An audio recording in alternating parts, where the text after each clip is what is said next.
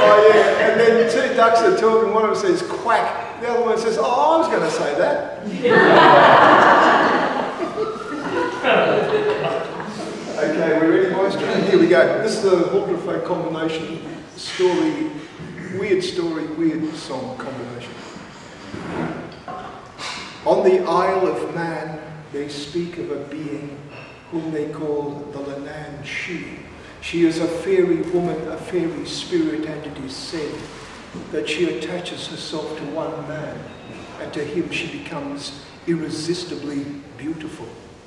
But if the man yields to her seductions, then he will be ruined in body and in soul.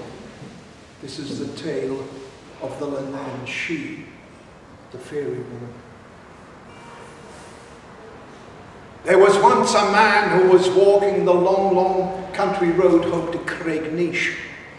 And on his journey he soon has an eerie feeling that he's being followed.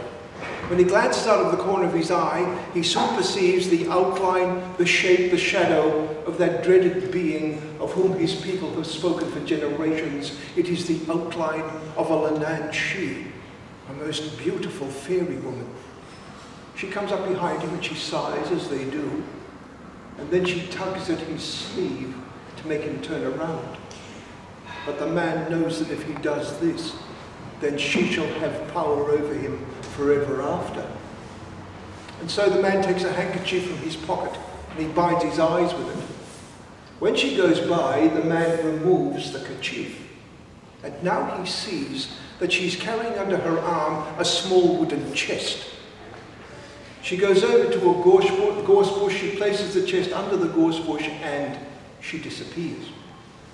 The man now tears a shred from his kerchief and he ties it to a branch of the gorse bush so that he will remember, and he continues his journey home. The next day he comes back to that very same place, he unearths that small wooden chest from under the gorse bush and he carries it back home to his house. When he arrives there, he places the chest on his table and he opens the lid. Inside, there is gold, lumps and nuggets of gold. There is also a long rope made of shining golden hair. Well, the man doesn't know quite what to make of all this. What can he do with a lump of gold? What can he do with a rope of hair? And so he decides to bury his treasure. He buries it under a tremen tree. This is an elder. He knows the Llannan Shee will not be able to get out of bed. But from that very day, my friends, the Llannan Shee, the fairy woman, she would come by the house, she would gaze in through the window at him, and she would sigh a long, heartbreaking sigh. But the man did not lift his eyes to see her face. Soon after this, he decides it might be better if he were to be married. Perhaps then she wouldn't trouble him at all. And so the next day, he goes on a long journey across the island to Port Erin to see his good friend, Llannan Shee. When he arrives at Llannan Shee's house, they sit down and the man says to Llannan, will thou give me the girl Johnny for wife? Llannan Shee says, Johnny is not for the likes of thee, and besides there's a good man you want here, we come around offering for him, and a fine house at him, and a pig in the bag. The man says, but I've a house, I've a cow, and there's gold at me too, same as a pig in the bag. Llannan Shee laughs, he says, show me the gold. I'm thinking the gold and the Cushite flour is all that thou will ever have, and a thatch wanted mend and as poor shelter, and a cow that's near dry as no cattle. Oh, the man gets very angry about this, so he storms off. He goes back to his house as fast as he can. He unearths that small wooden chest from under the tremen tree, and he brings it back to Llannan Shee's house. When he arrives there, he places the chest on his table, he opens the lid, and he shows Llannan Shee exactly what's inside. Llannan Shee, he studies the contents for a long, long time. And then he says, thou had better heave that rope of hair into the sea. 'Tis mermaid's hair, I'm thinking. But the gold all thou wilt take to Dooleash, and them that's there, they'll give thee good money for it. And so the man did exactly as William Christian said. He took the gold to Dooleash, and there indeed they gave him very fine money for it. And soon it was that he and Joni, they were married.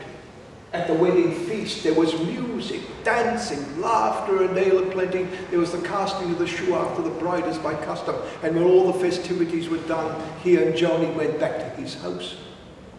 But that very night, my friends, the Llannan Shee, the fairy woman, she came to the house. She gazed in through the window at them, and she sighed a long, heartbreaking sigh. And Joni, she says, "What's that?" And the man says, "'Tis but the wind in the fuchsia bush."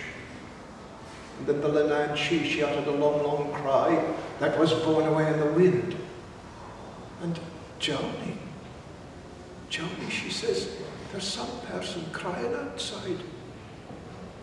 And the man says, "'Tis but a seabird a-calling."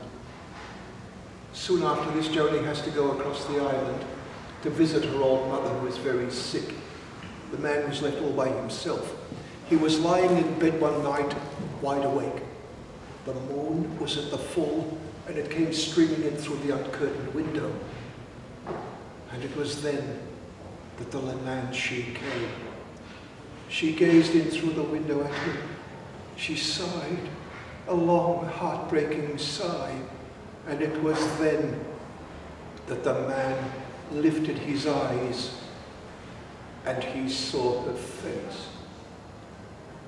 And it was more beautiful than moonlight on water or the first primrose of spring. He got up, he dressed himself, and no one knows where he went. And although the time seemed to him to be but a single day, it was 7 long, long years before he arrived back at that house. And that evening when he did, he came and looked in through the window, and there was Joni rocking the cradle. And there was a strange man in the master's chair. He came in at the door and he looked on them and he said, Joni, dost thou not know me? 'Tis thy husband come home." But Joni, she says, "Oh, no, sir. 7 long years ago, my first husband was drowned. Fell over the brook, they're saying, and was seen no more. 5 years I waited for him, and then I married you one year." The man now goes over to the wall, and there is a large brass pan hanging there, and he looks at himself reflected. His hair is white, his form is bent, and his face is completely withered.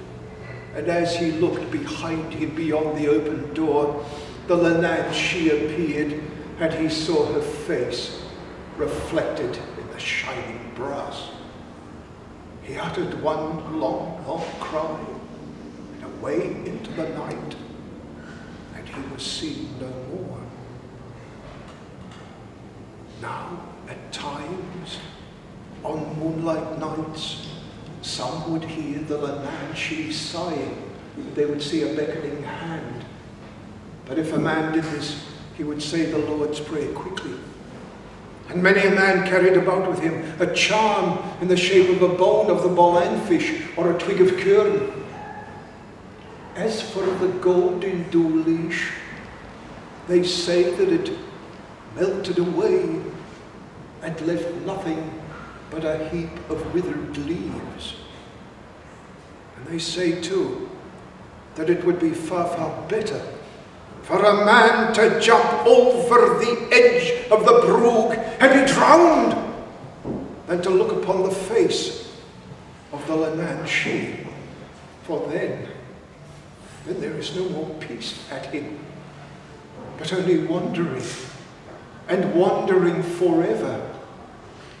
For the face of the fairy woman is lovelier than a dream, and lonelier than a seabird's